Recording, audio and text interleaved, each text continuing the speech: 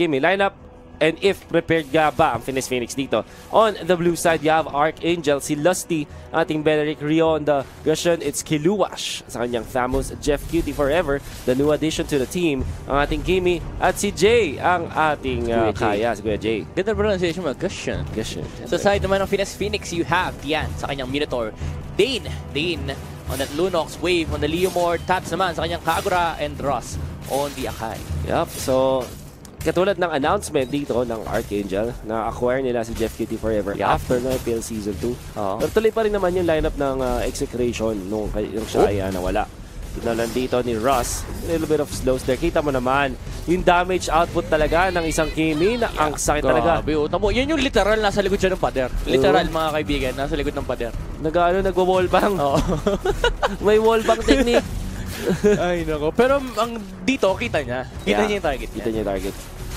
Akala ko si medyo yung mga pangalan talaga sa ML magkakalapit. Si Tats tapos may Tats. May Tats. May Dian, may Dane. May Dane. Correct. Feeling ko magana na rin ako eh. Merong May J pa, double J. Oh, may J, di ba? May sorry, excuse me. May Jeffqt4ever. Merong something QT everyday. Number 3 naman siya. Kasi di ba si Forever 4? Siya everyday. Kaso, lamang si Jeff kasi lamang siya forever. Siya forever. Ikaw everyday lang. Pero tatandaan nyo, ang everyday, may double time. Tama naman. Tama naman. Pero ito, tamang damuhan muna si Kuya Rio at si Kuya Jay. Dito nagkabang na pwedeng patayin. Pero yung Turtle, unfortunately, nando sa kabilang side. Yep. Pushing the bottom lane while sa middle, dedepensahan dito. Archangel, they have level 4 ready kay Jay. Let's see if this will be a jump. At yun na nga. Gandang timing nito. Wala pa yung level 4. Wala pa yung Hurricane Dance dito kay Ross. Malapit na yung makakuha. That is Kagura na nakuha ng yin yung overturn. Yes, nakuha nga nila. Nakairyo. Speaking of attack, that timing is impeccable para sa Archangel. Binigay pa kay Jeff. Correct. Talagang huminto sila na mag-attack. Binigay nila kay Kimi. Isang tunay na how you play the MOBA. Give it to the carry. Yep. And ito, hindi nila i-contest dahil late din yung... actually, wala pang level 4. Si Ross. So, ang ganda ng timing ng Archangel dito. They know the information given here by Phoenix and they're gonna be able to capitalize on the fact na wala pang teamfight aspect itong si Kuya Ross. And ayun, mag-level 4 siya dito pero hahabulin pa rin siya. Grabe naman yung dash out ni Kuya Rio doon. Grabe, napakatalino. Archangel with a very clever maneuver around the map dito na hindi sila nagpupwersa lang sila ng error sa kalaban. And ina-abuse nila yung kanilang mga tinatawag natin na advantage or the power spikes that we are mentioning. Wow. Eh, nakakuha sila ng third down. Napakabilis mula dito sa ating Kimi na naka-jungle, jungle emblem. Baba ng level ng Akai Archangel, pwede pa sila mag-punish dito. Yung resource control nila. Titignan nyo yung gold nut or yung dollars natin. Almost 3,000 ahead yung Archangel. Yes, yun yung nakikita ngayon. And wow, okay, see. Ano ba to? Girl ba to nag-aro? Or iba lang? Kasi promise naman lower left. Okay. Nagkakamali lang ba ako? Clear natin kay Coach. Buhok lang. Alam nyo mga kaibigan, nakakalin lang ang buhok. Lunox. Yan ang kill down, gun down. Sama mo na rin si Tian. Oh my God, mukhang tulak para sa Archangel. Wala silang answer dito. Si Burning, kala si Burning. Oo nga eh. Pogi, no? Burning. Pero ito Archangel, grabe talaga yung resource control nila against Phoenix. Once na nag-level 4, yung Kaya talagang pinunish nila yung middle lane. Kasi walang, kung titignan nyo yung past 2 minutes for Phoenix, walang lumilane sa mid kasi yung threat ni Jay. Yun nga, di ba, nahuli kanina yung yung si Kuya Ross. Tapos wala pang na-hard na skirmish yung Phoenix. In fact, 3-0 lead for Archangel. Slow and steady. Mas priority nila ang pag-teamfight tapos objectives. So kung meron silang teamfight na nakikita na parang wala naman din makukuha doon, hindi nila pinipili. That for me is very clever. Katulad ito, wala silang manot na pitas. Who needs it? Pwede naman tayong mag-rumekta dito sa Turtle. Ang taas ng early game damage natin. At binigyan nila kay Gushon yung buff ng ating Turtle. Yep, Phoenix dito, they need to make a play. Kung titignan nyo yung gold, yung dollar lead dito sa side ng Archangel, almost 6,000. 5,000 pa lang naman, pero mag-almost 6,000 na ito. Ito na, lalaban sila. They're gonna make a play dito. Hurricane Dance, so wala masyado sila na control. And si Lusty, lalaban pa. Asan yung umbrella? Tignan natin si Kagura kung makakaharap siya ng opening, pero mukhang hindi ibibigay ng Archangel. Actually, that is a good decision from both teams na hindi sila nag-overcommit. Si Jay, pwede siya mga makahatak dito. Well, that's Tia. Oh, ang kati. Ang sakit ng Kuya Rio. Ang kati ni Rio with, of course, that turtle buff. Bumaba si Kimi, so hindi niya hinatak. Yeah. They might make a play here. Nandito si Lasty, nag-commit na, pero nag-flicker out at pinapol, of course, ni Rio. And because of that, they'll get another kill. Si Kuya Kilowash, walang paki sa mundo. Kanina pa siya natin sa may top lane. Yeah. Tamang farm lang. Kasi importante rin na madagdagan yung resource niya, especially yung, siya yung sustain kasi. Yeah. Sa damage output ng Phoenix mamaya. Kumbaga siya yung dagdag sa pater. Yeah. And they're gonna be able to push down the bottom lane. So we are seeing, samantala dito sa gitna, merong overextension mula kay Gushon at na-shutdown siya because of that. Makes me wonder bakit siya nag-commit doon. ML, siya lang nandun sa likod ng turret, pero okay lang yan. Siguro na-assume niya na medyo safe siya kasi kita niya yung dalawa sa side ng Phoenix pero hindi niya in-expect na tatalon siya ng Akai. Pero even then, Archangel still has a commandable lead dito against Finesse. $7,000 lead. Dollar na tawag natin dyan, guys. Kasi, S siya. Yung S, guys, dollar sign yun. Yung mas trip ko. Sige, gold. Gold talaga. Gold. MLD, alam mo yung MLD? Ano yung MLD? Mobile Legends dollars. Mobile Legends dollars. Pwede. Pili ko, linkas ko na ito.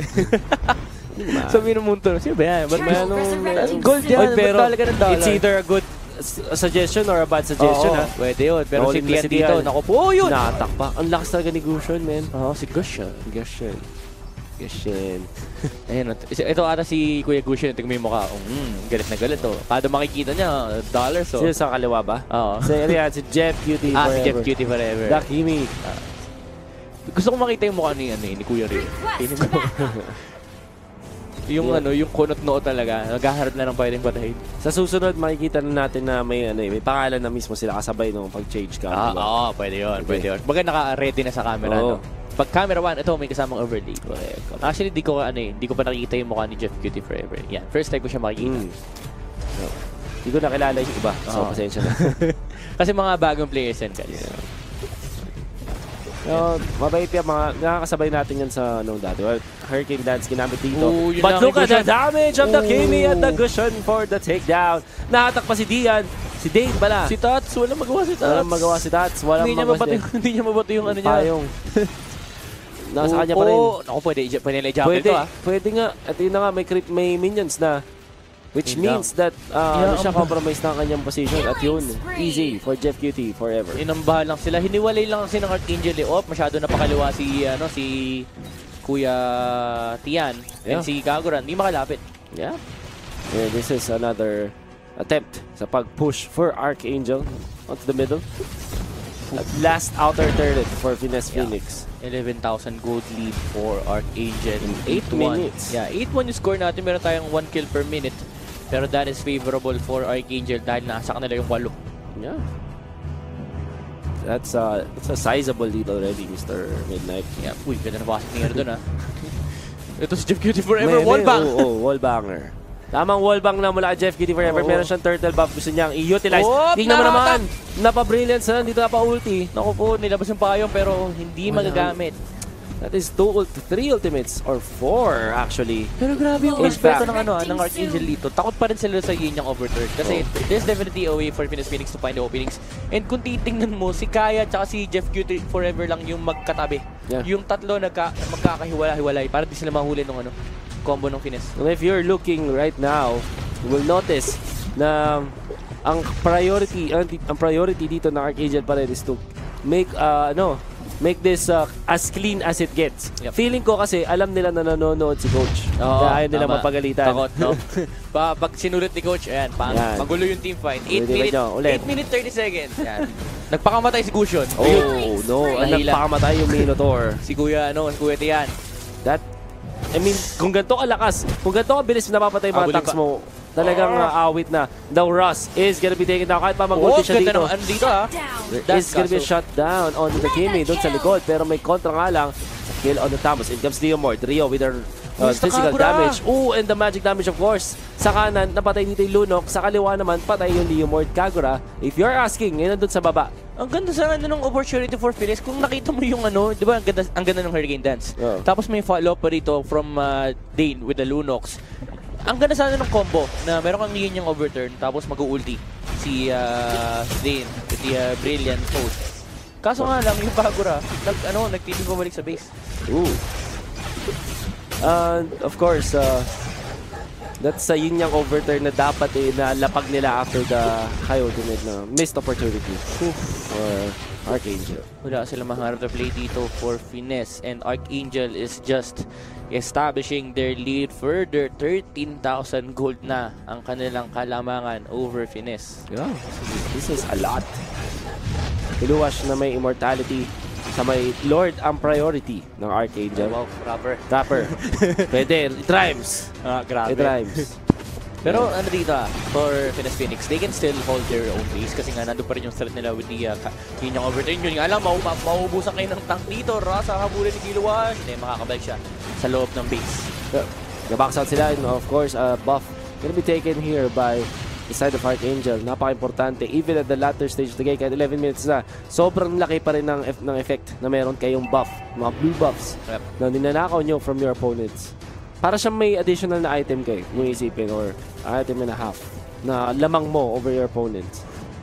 Phoenix dito, ang hirap din kasi ng playstyle nila eh. Instead of hunting the Leomord and the Lunos, ang hinahunting ni Jay dito is yung mga tanks. Ooh. Kasi yung Gusho natin, sobrang taba na. Yeah. Is able to burst down those targets.